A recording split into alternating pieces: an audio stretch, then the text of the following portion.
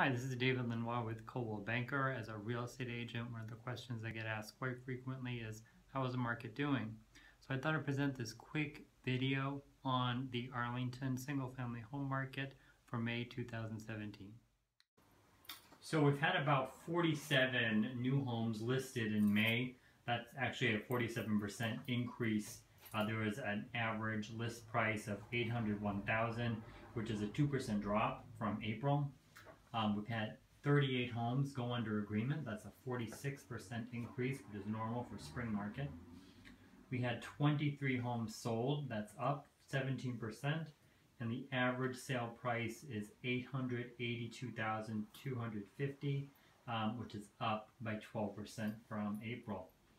The average days on market is 12. That's dropped by 56%.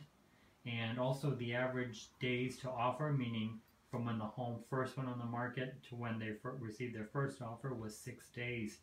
We did have 7 price changes, which is up from 1 in April, and the average price reduction was 4%. All properties sold. There were no expired or canceled. I'd love to help you out. If you have any questions, please feel free to comment or direct message me. I didn't cover condos or multi-family homes. Again, if you would like more information about those types of homes, please feel free to leave a comment or direct message me. And that should be about it for this month. Have a great day. Thank you.